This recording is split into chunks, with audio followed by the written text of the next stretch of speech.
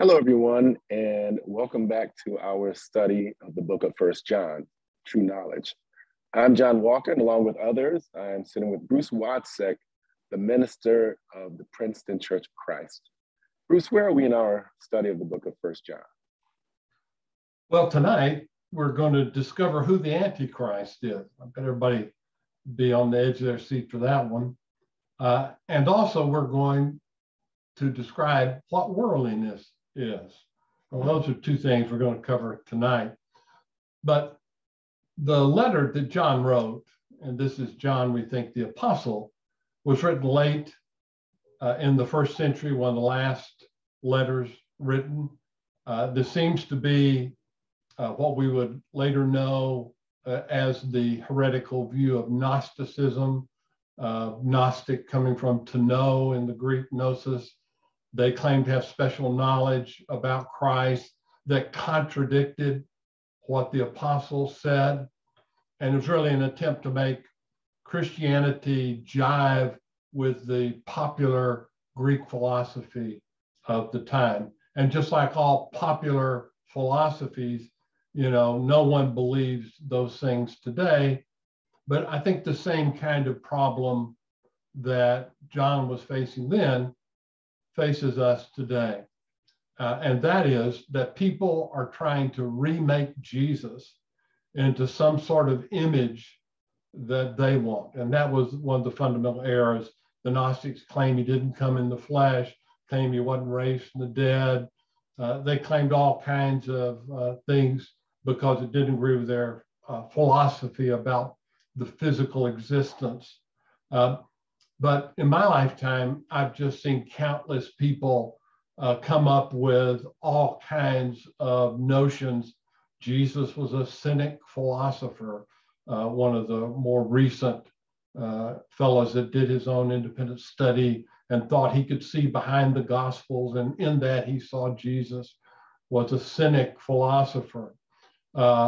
Of course, this guy tended to be a cynic philosopher. So guess what? He looked back through the deep well of time to see Jesus and saw his own reflection in the well and claimed he saw Jesus.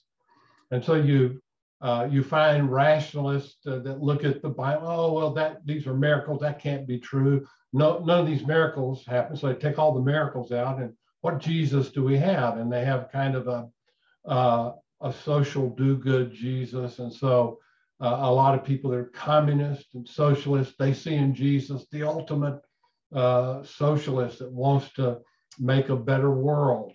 And on you could go with the kind of Jesus. I remember back in the 60s, all of a sudden there was the hippie Jesus that everybody, the Jesus movement, thought they discovered. And of course, all these Jesuses were, there were elements of Jesus in them, but they reworked Jesus to fit into their own view of life. And anytime you change and the Jesus you present and teach differs from the Jesus we read about in the Gospels, Matthew, Mark, Luke, and John, then you have perpetuated a lie. And so there are lots of people that have presented Jesuses in our day and throughout history that are not the real Jesus. And that's what John starts off with in 1 John. Look, I'm telling you what I saw. I'm telling you what I heard and what I literally touched. I experienced Jesus, and I am telling you what he taught. I am telling you what he did, and what I believe is consistent with my experience. And of course, the first area in which the false teachers had gone astray was on the mission of Jesus to save us from our sins. And they claimed they had no sin and did not sin. And anybody that's in such denial that even though you could see in their life they're sinful people, and yet they deny it, how can these people be spiritual leaders? We have to be willing to confess our sin. And they were also haters. If you didn't go along with them, you didn't agree with them, you dared to disagree with them and claim their views were not right, they didn't like you. They hated you. And John says, if you don't love the brothers, but you hate them, you're not of God. You claim you know God, but clearly you don't know the real God your knowledge about God is completely at odds with what the truth is. And so that's what John has presented so far. And we pick up in chapter 2 of 1 John, verse 15. Do not love the world or the things in the world. If anyone loves the world, the love of the Father is not in him. For all that is in the world, the desires of the flesh and the desires of the eyes and the pride of life, is not from the Father, but is from the world. And the world is passing away along with its desires. But whoever does the will of God abides forever. Bruce, what is the meaning of worldliness? That's interesting, because that kind of comes out of a passage like this, being like the world. And it's funny. People will come up with all kinds of extreme things like, to be an authentic Christian, you just got to disassociate yourself entirely from this world, try to live like in a monastery. You can't get involved in the normal things of life. That's their idea of not being worldly, which is not true at all. And then, of course, other people come up with certain taboos. Like when I was growing up as a kid, the worldliness was, going to the swimming pool. It was going to the movie theaters. It was going dancing, et cetera, et cetera. Like they could define worldliness in just simple things you could or could not do. But all these things fail to really deal with that which the Bible would say is worldly, that needs to be avoided. But to get a true sense of how John understands in this context what he means by the world, we look a little later in the letter in chapter 5 of 1 John, verse 19. We know that we are from God, and the whole world lies in the power of the evil one. So he's defining the world in this context as the world that's in rebellion against the reign and rule of God, that the evil ones, sometimes called Satan or the devil, that he is the one that is leading this great rebellion, and therefore being worldly is participating in the rebellion against what the will of God is for us. And so that's what worldliness is. But as he goes on to define it, he breaks it down into three basic types of sin that I think is helpful for us to think through. But notice the key is the sin is in loving the world, this world system that's in rebellion against God. We need to be loving our brothers and sisters and loving God, not loving the world. And the things that are in the world. What are the things that are in the world? The desires of the flesh, the desires of the eyes, and the pride of life. So basically the desires of the flesh, and this is important to note, we have God-given natural desires. We have a God-given natural sexual desire, a God-given natural desire to eat food, but it's when this desire gets out of control and instead of it being expressed in a godly way, it's expressed in an ungodly way, then this desire goes from what God gave us to a worldly experience. And of course, we know there's a lot of sexual immorality, but then food too, we eat so that we can live. You can't live without eating, but we don't live to eat.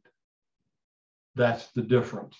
So a natural desire, yes, does mean you don't enjoy food, but you don't live to eat. It's not all about the food. It's not all about the drink. It's not all about mood altering through food and drink, intoxicants, whatever. people that are all caught up in that, again, it's the excess in that and an attempt to escape reality that is the sin. And then the desires of the eyes. Paul, we live in such a visual culture. Through all forms of media, we see all kinds of. So if you're open to it, you can see almost anything. Whether it's looking at gaudy houses, whether it be pornography, whether it be any kind of excess of any kind, it's all visually available and presented in a way that can be enticing and attractive. And so we have to be aware that, the ultimate truth about life is not how things appear. It's not about how you look. It's about who you are. That's what's important. But the visual thing wants to make us think it's all about presenting an image. It's all about appearing to be this or that. And that's not what it's all about. And so we can't give in to just being eye pleasers and getting caught up in that. And then the pride of life. This is the things that people brag about. For some people, it's their academic achievements. For others, it's their job title. For other people, it's, that they're good musically or something like this, but they take great pride and brag about what they have accomplished and what they do and how important they are. But, ultimately, none of us is more important than anybody else. We're all just human beings. We come and live for a little while, and then we die. And the only thing important about us is that we are originally created in the image of God. And if we can re-establish a right relationship with Him, He's offering to us a whole new type of life that John refers to as eternal life. And He's calling us to live a full life, not a worldly life, not one in rebellion against God, but one that's in harmony with God. All these false desires are not from the Father, but the world. And what's wrong with the world? The world's in the process of passing away. I mean, think about it. At the time that John writes this, the Roman Empire has not yet reached its zenith. It's still growing. It's still capturing more territory. It'll be maybe another 100 years before it reaches kind of its zenith. And then it exists there for several hundred years. Then it has to reconstitute itself from Rome all the way to Constantinople and exists there until around 1500, when finally the Islamic Empire conquers the last remnants of the Roman Empire. Well, you could see why people at that time might have been impressed with the Roman Empire. And it's interesting to read about it, to see archaeology about it. But what happened to the Roman Empire? It passed away. Anything that may seem really important that's worldly of this world, one thing is for sure, it won't last. It passes away. Oftentimes, just think of all the fads we've seen in our life, people get all caught up in, and 2 years later, nobody even pays any attention to it. Just, one thing after another that captures people's attention, people get all excited about, and then the next thing you know, it passes away. But if we are truly into that which is eternal, then we'll be into doing the will of God. Because when we commit ourselves to do the will of God, then we know we can abide, live, dwell, remain forever, because that's that forever life that God is offering us. But the world is offering counters to the life of God. It's offering alternatives that are fake, phony, a lie, that just simply don't last, but always pass away. They're always in the process of corruption and deterioration. And so he's warning them, these false teachers are using the lust of the flesh, the lust of the eyes, the pride of life to try to entice people in their particular form of spirituality. But because it's of the world, he says, we can't have any part of that.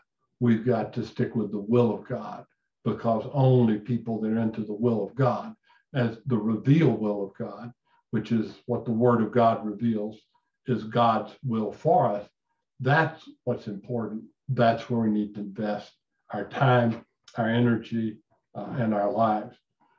But let's just take a note, I think just be helpful to see how these three types of worldliness we see in the temptation the devil gave to Christ himself, that these three temptations, lust of the flesh, the lust of the eye, and the pride of life, were the three temptations of Christ.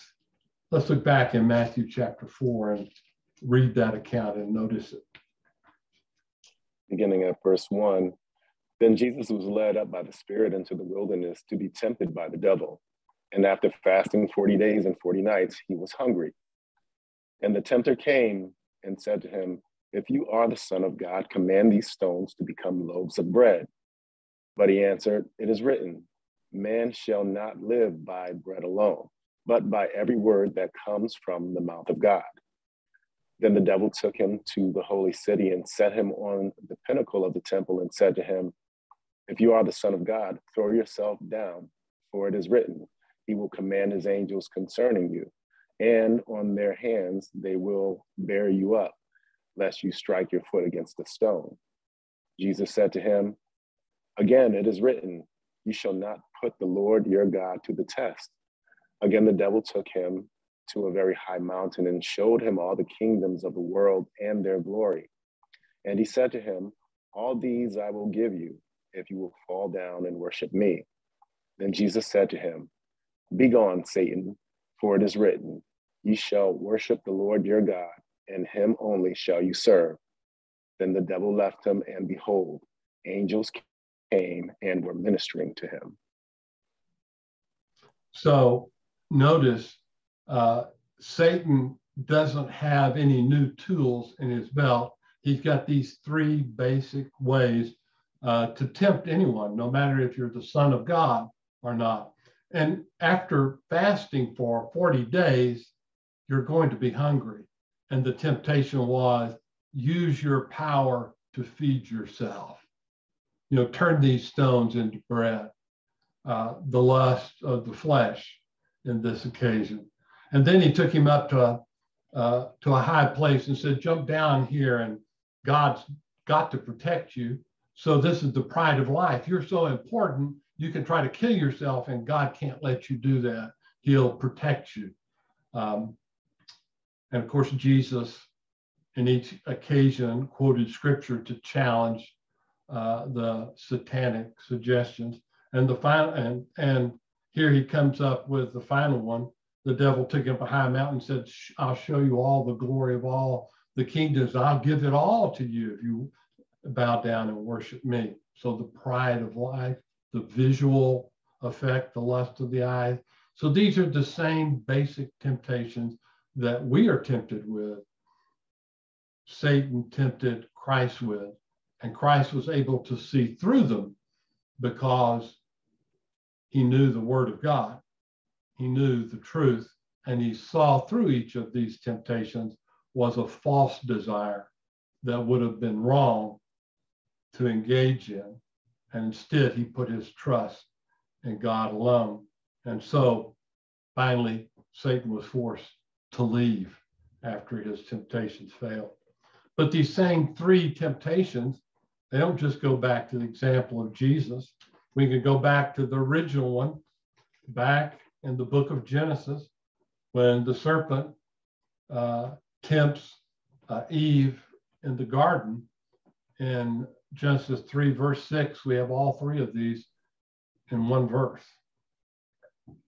So when the woman saw that the tree was good for food, and that it was a delight to the eye, and that the tree was to be desired to make one wise, she took of its fruit and ate. And she also gave some to her husband who was with her, and he ate. So she saw visually that the tree was good for food. So it would satisfy this need, the lust of the flesh, and that it was a delight to the eyes. So this is very appealing kind of fruit on this forbidden tree. And then finally, the pride of life was that this tree could make one wise. So wise that she'd be wise like God. So the same three temptations were on Eve.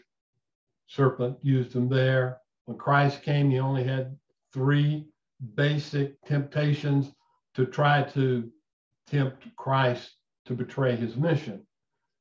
And of course, he succeeded with Adam and Eve, but he failed with Christ. That's why you and I have hope of eternal salvation. But he's still using the same basic ways of worldliness to try to lead us astray from a righteous life and a walk in the will of God. Let's look at the next section, verses 18 and 19. Children, it is the last hour, and as you have heard, that Antichrist is coming. So now many Antichrists have come. Therefore, we know that it is the last hour. They went out from us, but they were not of us. For if they had been of us, they would have continued with us. But they went out that it might become plain that they all are not of us. Bruce, what is meant by this expression, Antichrist? Very, very interesting. This is the only place in the Bible that this particular expression is used. But the idea of Antichrist means something that's antithetical to Christ, or something that's opposed to Christ, something that's in literal Greek against Christ, not for Christ, but against Christ. I find it very interesting. You have to keep in mind, this was written near the end of the first century. And by this time, he was able to say something that was not discussed earlier as much, and that is there's not one Antichrist. He says there are already a variety of them.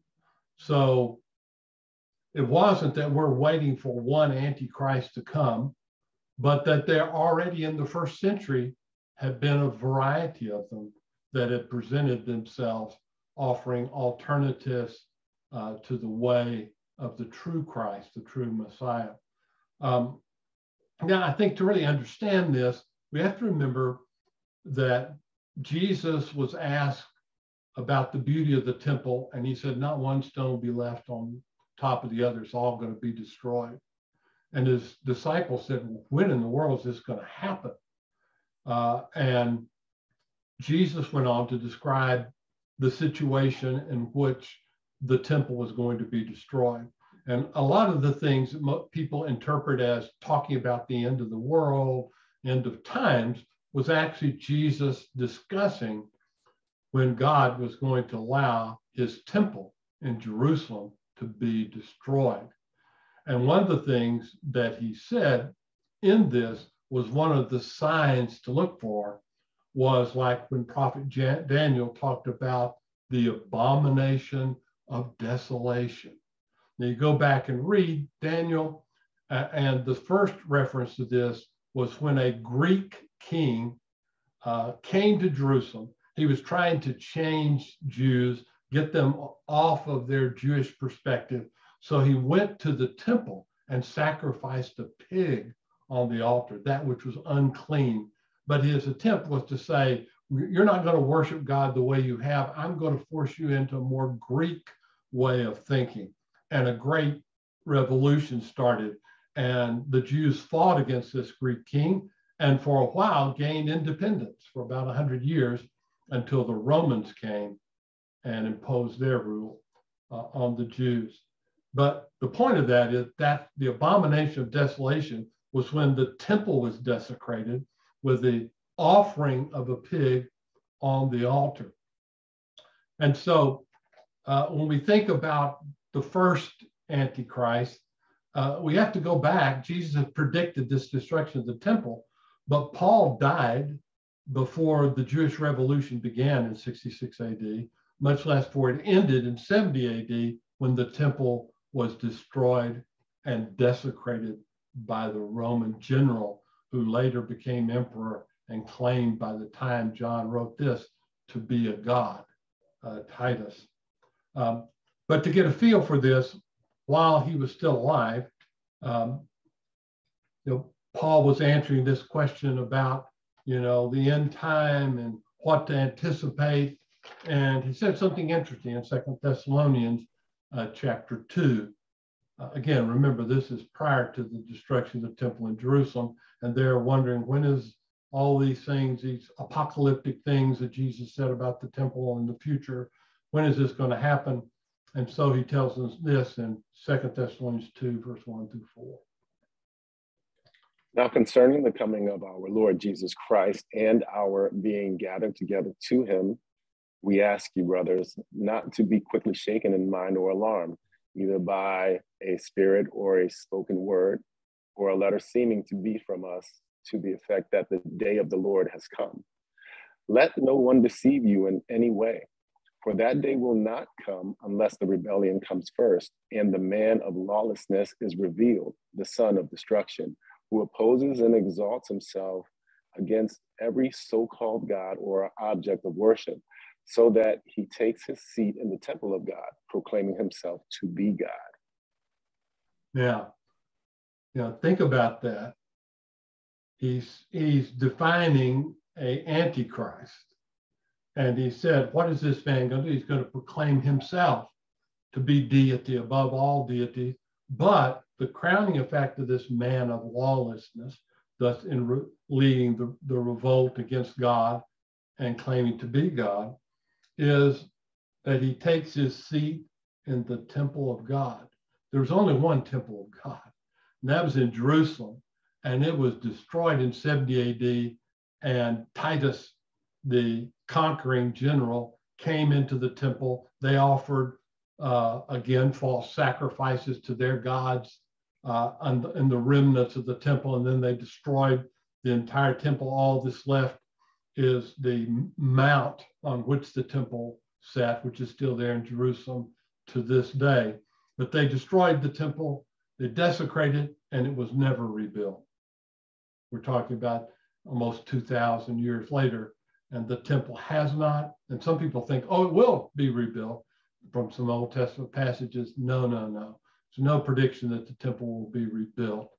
But he said, this lawless one must come, leader of rebellion, who presents himself like God, a godlike figure. And so in almost every generation since then, there have been people who have presented themselves in that kind of way. You think of a Hitler in the last century who presented himself as the savior and Messiah of Germany, of an Aryan people, an imaginary people he cooked up in his own mind. And he led this terrible conflagration that caused millions of deaths. That's what lawless ones who claim to be God but are godless, that's what they bring on the world. And so the world's always filled with people, celebrities or political figures or other religious figures that claim for themselves the ultimate and yet live in denial to that. So throughout history, there have been many antichrists. So there's not one antichrist. Anyone that exalts themselves and puts themselves in the place of Christ or exalts themselves in their view of who Christ is that contradicts the real Christ is an antichrist. That's what he's saying here. And so that's why he can say there are many antichrists in the world at the time John is speaking. And so throughout the centuries, there have been many more, and there will be more to come as long as there is human existence. So I think that's a misunderstanding, like there's one Antichrist, when even John said in his time there already were many Antichrists. Well, let's pick up what he further had to say back in 1 John chapter 2, looking at verse 20 to 25. But you have been anointed by the Holy One, and you all have knowledge. I write to you not because you do not know the truth, but because you know it, and because no lie is of the truth. Who is the liar but he who denies that Jesus is the Christ? This is the Antichrist, he who denies the Father and the Son. No one who denies the Father, no one who denies the Son has the Father. Whoever confesses the Son has the Father also. Let what you heard from the beginning abide in you. If what you heard from the beginning abides in you, then you too will abide in the Son and in the Father. And this is the promise that he made to us, eternal life. Bruce, what is meant by the anointed one? Yeah, it's interesting. He says here, but you have been anointed by the Holy One. So what is this anointing that he refers to? And again, the idea of anointing, the word Christ means the anointed one. And when it alludes to it happening in Jesus' life, it refers to when the Spirit comes on Jesus, is his anointing. So it's not surprising we read in 1 Corinthians chapter 1, some words that I think tell us a little bit about verses that 21 and 22 that tell us what the anointing is for us. Maybe 2 Corinthians 1, beginning at 21. And it is God who establishes us with you in Christ and has anointed us, and who has also put his seal on us and given us his Spirit in our hearts as a guarantee. So notice he says it's God that establishes us in Christ and has anointed us. How? He has put his seal on us. That's how he anointed us, and given us his Spirit in our hearts as a guarantee. So the anointing for Christians is that we have received the gift of the Holy Spirit. Literally, God dwells in us through the living presence of the Holy Spirit that we receive as a gift at baptism, which is an active work in our lives. Now, sometimes we don't, I think, take as seriously as we should how important the Holy Spirit is, or understand really the role that he has. But here he's telling these early Christians, you already know the truth. Well, how do you know the truth? You've received the anointing of the Spirit, and this Spirit of God has been able to guide you in to the truth. Now, he goes on further to say, if you continue in what you had from the beginning. So what did they have from the beginning? The original gospel message about who Jesus was, how he come in this world in order to save men. So if they continue to abide in that original teaching about who Jesus was, then they would have the eternal life that God had promised. But he warned them there were the Antichrist. They were coming into this world to claim that Jesus was not the Christ. And so any denial of the true identity of Jesus, anyone that teaches that, whether they know it or not, they are a part of the Antichrist movement. They are opposed to God because only the true Christ, the Christ of the Gospels, is a savior of the world. The other made-up Christ, or the substitutes for Christ, cannot save and cannot deliver us. And so we've received the anointing of the Holy Spirit in Christ. And therefore, God is at work in our lives. Whoever confesses the Son has the Father also. So instead of denying the identity of Christ and his relationship to the Father, if we confess it, then we're in sync and we have fellowship with God and his son, Jesus Christ. And that's the message that we heard from the beginning. So these false teachers that have special secret knowledge, a new insight into who Jesus really is, that contradicts what you originally heard, they are liars. And the truth is not in them. You already have the truth about who Jesus is. Now, you may not be living it as fully in your life as you can, but by the power of the Spirit that God has given you, you can grow in your ability to live Christ in your life, but only by believing and holding to the authentic Christ, whom the Spirit represents in our heart. And let's look at what John said in his gospel. I think would be helpful at this point. John 16, verses 12 through 13. I still have many things to say to you, but you cannot bear them now. When the Spirit of truth comes, he will guide you into all the truth, for he will not speak of his own authority, but whatever he hears, he will speak, and he will declare to you the things that are to come.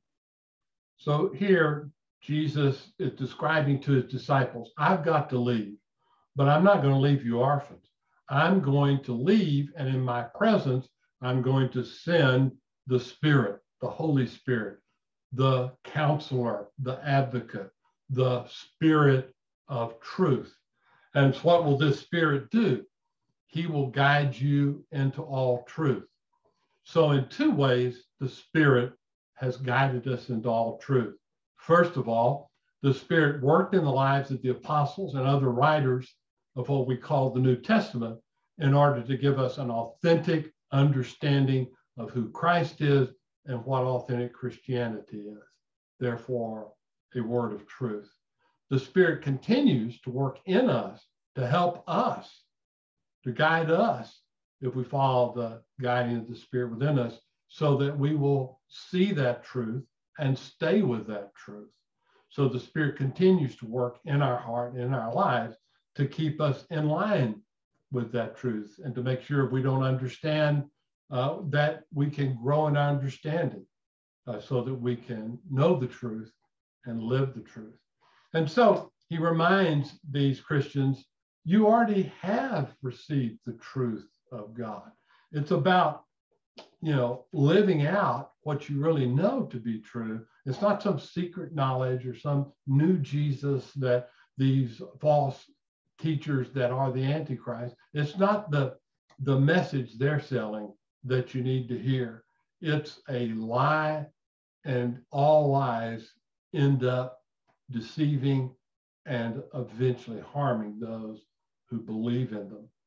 And so he's exhorting them to not deny the Son, but to confess the Son and to abide in what they already know to be the truth. And if we do, then the promise that he made to us that we can have eternal life that begins now, that lasts forever, that can be true for them, and it's true for us if we stick with the authentic Jesus that the apostles presented to us, that we have in the Gospels of Matthew, Mark, Luke, and John, and the rest of the New Testament as it builds out what Jesus means for our life as a community of people, as a church. If we stick with the original truth, we're going to be okay. If we start buying in to these people with their theories that speak to the spirit of the time, that seem to be relevant to what's going on right now, these kind of trends and fads come and go, and this Jesus they present that's false will be appealing, and then he won't be appealing, but it's not the truth. So the important thing is we need to stick with the truth and not be deceived by any lies about who Jesus is and what his mission was for us. And let's look at one other I think this is a passage I was jumping to earlier in 1 Corinthians chapter 1, because again, like I said, these antichrists that John is writing about were Gnostics, that were people caught up in Greek philosophy. Let's look at what Paul said about these people and others that were having difficulty accepting the message about Christ back in 1 Corinthians chapter 1. Verse 22, for Jews demand signs and Greeks seek wisdom, but we preach Christ crucified, a stumbling block to Jews and folly to Gentiles. But to those who are called, both Jews and Greeks, Christ, the power of God and the wisdom of God. For the foolishness of God is wiser than men, and the weakness of God is stronger than men. There's a whole lot said there in a very few verses, and we can't really delve to the depths of it. But what he's saying here is the Greeks were looking for philosophical wisdom, and the Jews were looking for signs. They were looking for powerful signs of God's divine plague to come upon the Romans and their other enemies. And they were left waiting for those. And Greek philosophy came and went, and morphed and changed. People are still looking for wisdom, some of them through higher and higher education. But God sent us the crucified Christ that seems to contradict all our ideas about what it means to be successful, a winner, to triumph over evil. How is dying on a cross triumphing over evil? And of course, the resurrection answers that, but it seems foolishness to the Greeks that somehow God would do that. If God's going to come to the world, surely he would come and be a Plato philosopher, or for the Jews, he'd be some military leader like Joshua or like Moses. But no, he comes and is a humble servant of the Lord who allows the enemy, even at the behest of his own people, to be crucified, mockingly called the King of the Jews. That's how God intends to save the world. It may seem foolish to men, but God's foolishness is wiser than all the wisdom of men. And the weakness of God is seen in the sense of being the crucified one. In that we see the profound strength of God, God's profound love. And it took the sacrifice of his son, the giving up of the righteous one for the wicked, so that you and I could have the hope of eternal life. So John's trying to bring them back to the crucified Christ, to the real Christ, to the Jesus who is the Christ, for the one that came in the flesh and who God raised from the dead. That's the one you heard from the beginning, and that's the only one that will end up at the end of days giving you eternal life when everything is said and done. And let's look at the two more verses to wrap up this section, verse 26 and 27 of 1 John chapter 2. I write these things to you about those who are trying to deceive you, but the anointing that you received from him abides in you, and you have no need that anyone should teach you. But as his anointing teaches you about everything, and is true and is no lie, just as it has taught you, abide in him. Bruce, how do we keep from being deceived? Yeah, so his concern, the reason why he wrote what he did, was to warn them that there were deceivers. There was Antichrist in the world that were seeking to undermine the will and purpose of God. Don't worry, it's my phone, and Becky's running somewhere in the house trying to find where that phone is. Someone's calling, but she got it. So that's the ringing phone. But notice here, he says, you don't really need anybody to teach you. You've already received the Spirit. And again, think of the early church. You know, the Spirit of God was the primary source. The scriptures were only in the process of being written. And so they had to depend on the guidance of the Spirit to keep them in line. But he's saying, look, you already know everything you need to know. You just need to stay focused on that and not get deceived.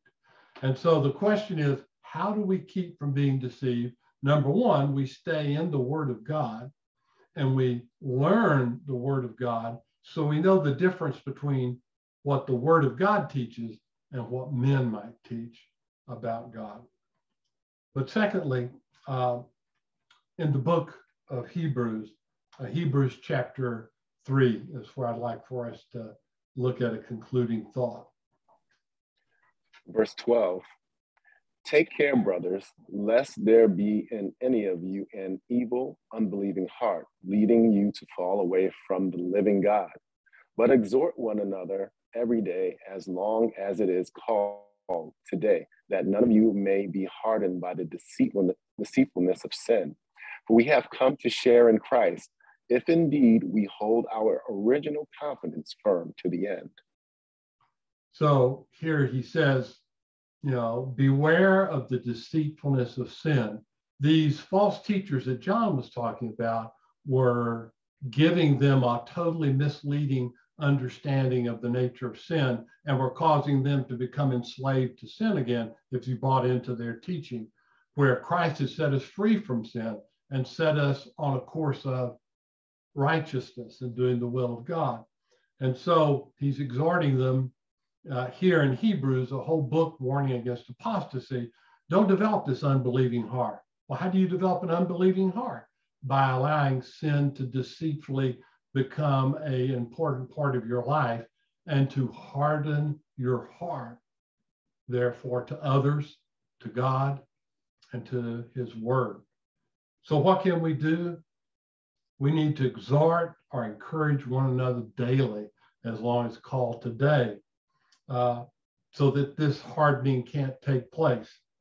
For if we have come to share in Christ, which we have, if we hold our original confidence firm to the end, we're good to go. We just need to hold firm to what we believe to the end and not be led off into some false set of beliefs. And we partially do that by having other brothers and sisters involved in our life. And if we start getting off course, they'll be able to detect that and warn us and encourage us to get back on the road, get back on the road of righteousness, get back to a right relationship with God through Christ, encouraging us to confess our sins and to confess Christ for who he really is. And that's why we need a close Christ community. We need people to whom we're sharing what we believe and what we're doing and how we're living and getting input from other people. That's how you stay in a right relationship with God. But if you get off as a lone ranger doing your own thing, I'll just conclude with this illustration. When I moved to Denver, Colorado in like 1977, there was this really gung-ho young man in the congregation. Back then they had a very dynamic bus ministry and they're picking up lots of kids and studying with their parents and converting a lot of people. And this guy was a really gung-ho guy for Jesus, but he couldn't get along with people. So I hadn't been there but a few months and he got irritated with the elders and other people. And so he left. And for a while he went to this church and that. And eventually he quit going to church at all because no church was righteous enough. None of them agreed with him, but he didn't need them. He was going to live the Christian life all by himself as a devout follower. Literally, over time, and this is say about 6 or 7 years, he literally became insane. He lost all sense of reality. He was reading the Bible one time and he thought God had told him, just like Abraham was to sacrifice his son, he was to kill his wife and his children. And he took a knife and tried to kill his wife. This guy in 5 or 6 years went from being a gung-ho, evangelistic, share his faith, live for Jesus person. He got isolated off in his own little world, no Christian fellowship. He gradually, literally became insane. And I was called over to his parents' house. He had just confessed that he had killed his wife, and he wanted me there to pray for him. And I came over and the detectives from the police surrounded the house and came in the house and arrested him and took him off. But I look at him, he went in such a short period of time from being such a fired up follower of Jesus to being an insane person who wanted to kill his own wife and children. And thanks to God, he didn't succeed. He tried to kill her, but didn't. This is what happens when you get isolated. Now, that's a worst case scenario. I'm telling you, if he'd stayed in the fellowship, he would have never gotten to that position. People would have seen some sort of drifting in his thinking and would have been able to correct him. But when you're on your own, it's easy to be misled, even in your own reading of scripture, as he was. So let us learn lessons from other people's bad mistakes. Let's draw close to God, close to one another. Let's stick with the word of God and brothers and sisters that love the word of God. And then we can be confident that we're looking forward to eternal life, living forever with one another in the kingdom of God. That's what we look forward to. And we can have confidence about that because we're staying with what we know to be true, the real Jesus with the real life that he offers. John, would you lead us in a prayer of praise and honor to God for what he's done for us, that we might keep firmly to the end the faith that we have in him. Father, we humbly approach your throne, Lord, giving you all the honor, all the glory. We acknowledge that you are God, and beside you there is truly none other. We thank you for giving us a way back to you through the sacrifice of your son, Jesus. We thank you for his obedience to the death of Calvary's cross to save sinners like us. We thank you that your Holy Spirit is truly our guide and our comfort into all truths. And Father, we thank you that we have this fellowship of family on this time side of life. And while we live in this physical body, we live as eternal family members, looking forward to the day that your son returns and welcomes us back into your glory.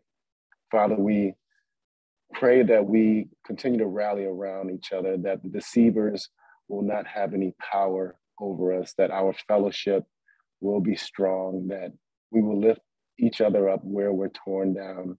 And Father, that we can walk in strength, firmly holding to the truth of your son, Jesus. But we thank you for Bruce and his ability to teach so clearly. We thank you for all of the souls here live and those who are watching the recorded version of this wonderful lesson. We thank you for the power of your word, for it is in Jesus' name this prayer is asked. Amen.